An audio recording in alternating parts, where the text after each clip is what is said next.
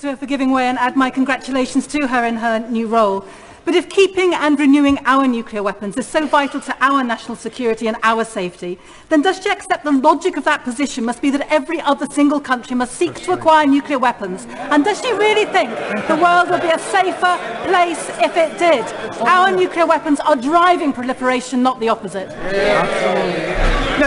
No, I don't accept that at all. And I have to say to the Honourable Lady that sadly she and some members of the Labour Party seem to be the first to defend the country's enemies and the last to actually accept